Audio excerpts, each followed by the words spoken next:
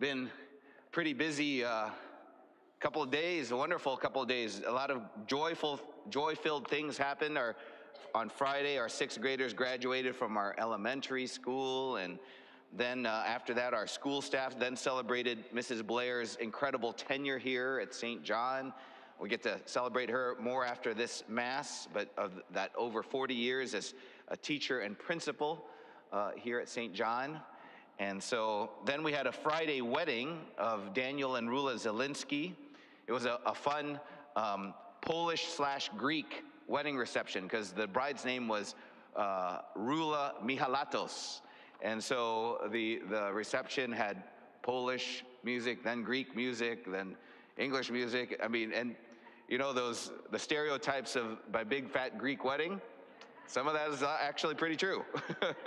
So, and then the following morning on Saturday, we had a day of great joy as we welcomed the ordination of two of our newest priests and two newest deacons. And so I barely made it back here for 3 p.m. confessions and 4:15 Mass. It was like 3:03 when I pulled in. And then it was after 4:15 Mass, back up to Westphalia, like over an hour north of us. That's Father Tyler Arns's hometown. So just like a wedding, there's ordination has a big reception, and it filled the gym there. Just a lot of great joy, a lot of great music, and celebrating that vocation. But I want to focus really more on the vocation of marriage. We've had two marriages or weddings here in the last 2 weekends, and that was fortunate for me because I didn't have very much time to prepare a homily this weekend. But because I share this a lot at weddings, especially when they have the right readings, the Genesis readings, it does focus on what we celebrate today, which is the Trinity, and how the Trinity is the key to understanding ourselves and how God made us, because we were made in the image and likeness of God. And so this mystery is so central to understanding the rest of our Catholic faith. Without this, everything gets distorted, right? Without this understanding of who God has made us to be. And the way we see that is by looking at God himself, in whose image and likeness we were made. So that's why this is what the Catechism says about the importance of the Trinity and how central that mystery is. Because if you ask any Catholic, you might, if you ask them, what's the most important or central mystery of our Christian faith, they might say Easter, the resurrection, because you know that we celebrate that with 8 straight days of solemnity, right? The highest rank, and so liturgically that very well might be so. It's certainly the most central mystery in the economy of salvation in our dimension of space and time. But underlying all of that is the mystery of this Holy Trinity. The mystery of the Holy Trinity, it says, the Catechism, number 234, is the central mystery of Christian faith and life. It is the mystery of God in himself. It is therefore the source of all the other mysteries of faith, the light that enlightens them. It is the most fundamental and essential teaching in the hierarchy of the truths of faith. End of quote. So that's why I mention the Trinity a lot in weddings and funerals, because there's a lot of non-Catholics there. It's the fundamental DNA of our faith. And I mention that especially, again, with those Genesis readings. Remember how specifically chapter 1 and 2, how God created the whole universe in those metaphorical 6 days, first 6 days. He made the sun, the moon, the stars, made the universe. And here on earth, he made all the elements, the flora, the fauna, and all the living creatures. And on that metaphorical sixth day, God saves the best for last, the pinnacle of creation, which would be uniquely made in his image and likeness. He would create man. And man by himself isn't the complete image of God. It wasn't complete until he had made woman his equal. And so that's in this creation of man and woman, male and female, we see a reflection of something peculiar. Because if there's one thing about the Jewish faith, the Jewish religion, it's that God is one. There is one God, the Lord alone. And so when that one God is professed as three persons, it kind of blows those categories, our human categories, to pieces, doesn't it? But even in the first book of Genesis, it says, God says, let us make man in our image after our likeness. Speaks in the plural. And yet we know God is necessarily one. It's the Hebrew Scriptures. And so you could dismiss it by, oh, he's talking in the royal we, like maybe like an office. Sometimes the Pope speaks in the royal we of we, because in the office of the Pope, there's been more than one person. But likewise, God here says, let us make man in our image after our likeness. So again, nothing could be more contradictory and blasphemous than more than one God. If God is necessarily one, then in his very nature, in his very one being, God entails a relationship of persons, right? God is not alone even in his one being. So that tells us, in the way that we were made, we're intrinsically relational. We don't make sense without others. That's even reflected in the physical structure of our bodies. We don't make sense by ourselves. And so when Adam saw himself before Eve was created, he didn't make sense by himself. That's why he says, God said, it's not good for man to be alone. And from his rib, he created Eve. And that's when I kind of make a little joke at these weddings when they choose this reading. Because remember, God wakes Adam up from his deep sleep, shakes off the cobwebs, looks at Eve for the very first time, and goes, whoa, man. You could laugh. So that's how he gets named woman, because remember, he named all the women. So anyway, in fact, that was actually the gist of his reaction, because it says in the scripture, Adam said ecstatically, he said, at last is one bone of my bones and flesh of my flesh. He's ecstatic because he's found someone who is his equal, someone worthy of his love, something that, the animals, the golden retriever even wasn't worthy of. And so, how is this reflective then of the Trinity? Well, because the Trinity, it starts making sense when you see the New Testament, in light of the New Testament, where it says God is love. God is not just loving. He doesn't just do loving things. He's love itself.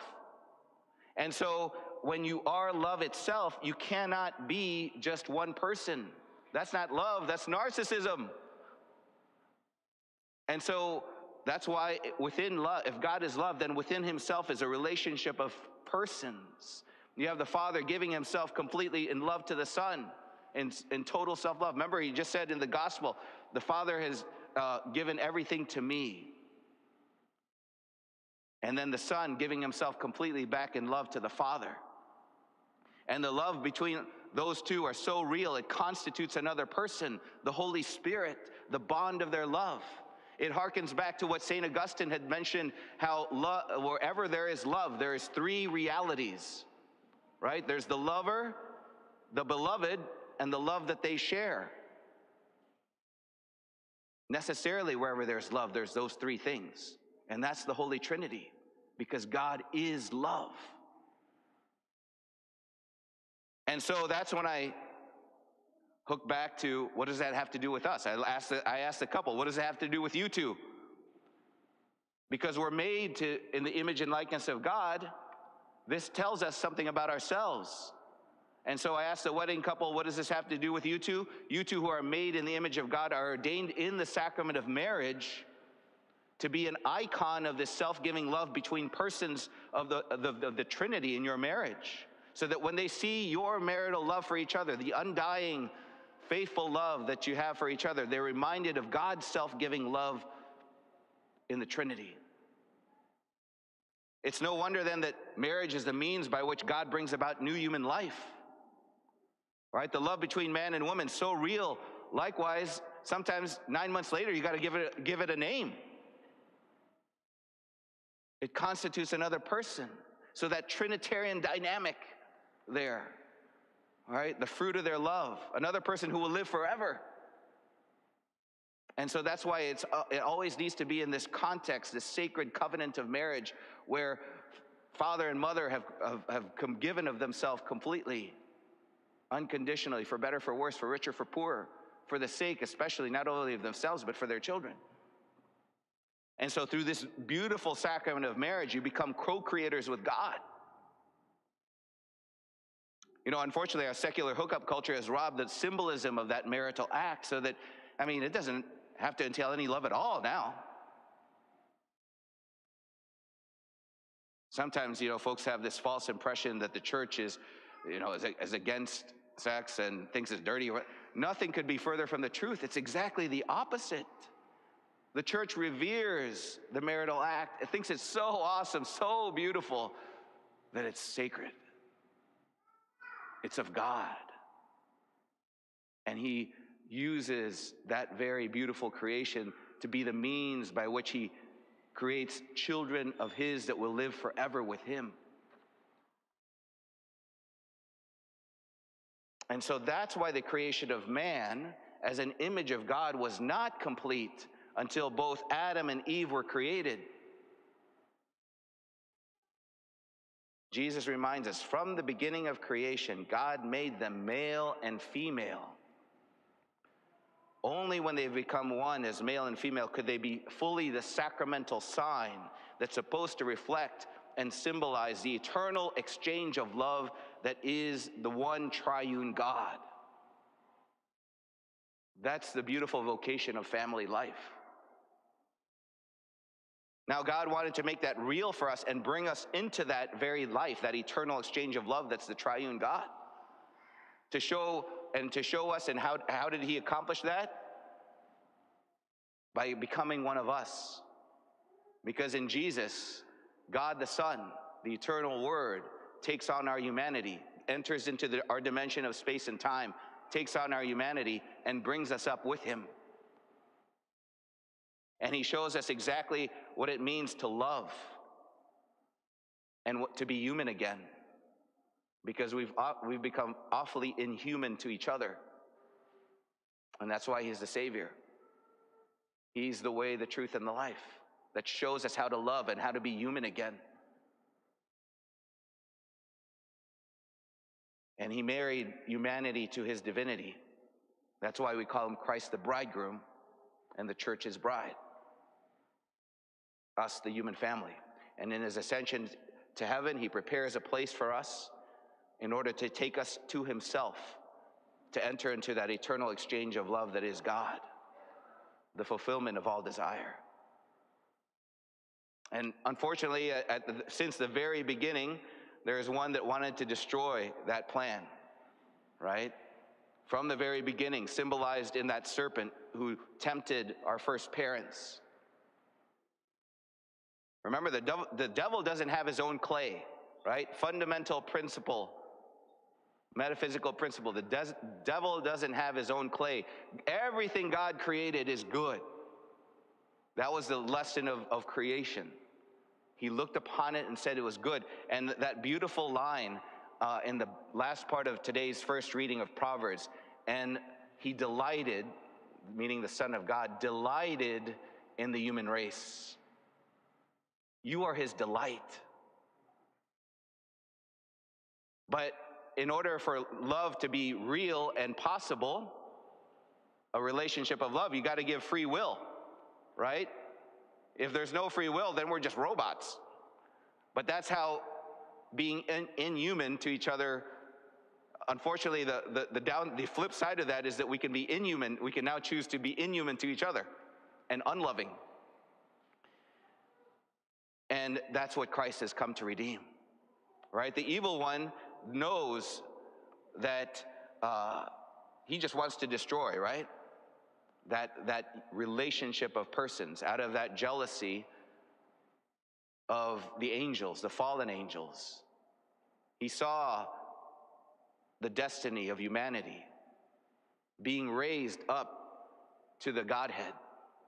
And he said, I will not serve.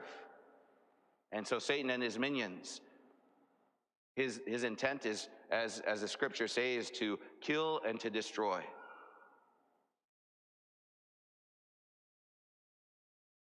But all he can do in order to get us to fall is to distort or to twist the beautiful and good creation that God has made. This is what I mean by the devil doesn't have his own clay. He can't create evil beings. Everything God created is good. But in our free will, we can choose against God. And so that's what the evil one wants to tempt us to do. And that's what he's done with the beautiful plan for love and marriage and sexuality as a means by the means God gave us to image his very life. Satan knows that if he can distort that fundamental union God had ordained in marriage, if he can destroy the institution of marriage and the family, he can destroy humanity. And we see a lot of that now, right? As the world buys more and more into the father of lies. But once again, God cannot be outdone. The good work he's begun in humanity, he will bring to completion for those that desire it, that answer that invitation, that marriage proposal that he gives to every human being on earth. But God, because God can't be outdone. See, goodness is diffusive of itself, right? It always desires to give of itself, to communicate itself. It's said that all of creation, in fact, is an overflow of that love, that eternal exchange of love that is the Holy Trinity. All of creation is an overflow of that magnanimous love. That is the principal cause of the Big Bang, right? And even to this day, we know the universe keeps expanding. That is a result of love.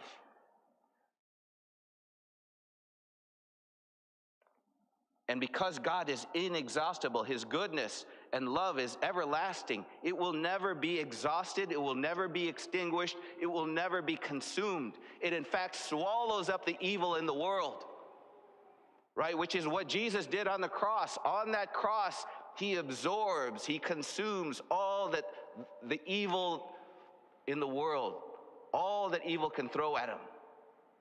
He absorbs and consumes because his love is so much more powerful. Evil cannot withstand the inexhaustible love of the Trinity, revealed in God the Son, poured out to us in the Holy Spirit.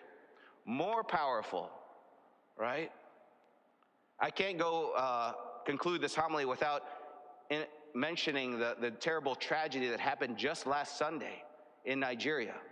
50 of our African brothers and sisters slaughtered in a church, celebrating Mass. Maybe you've heard about it. Maybe you haven't, because it was sorely underreported. And a gunman down, the images from inside that church in the aftermath, horrific, pools of blood everywhere. But even in the face of such horror, we have hope as a Christian people. Because we know that that's not the end. Even with those martyrs, especially those martyrs who have a straight ticket to heaven, right, in the witness of their faith, they are fulfilling their very purpose in life, achieving the end for which they were made, which is a share, a participation in that eternal exchange of love that is the triune God. More powerful than all the passing tragedies in our world, this eternal exchange of love that is the most holy Trinity.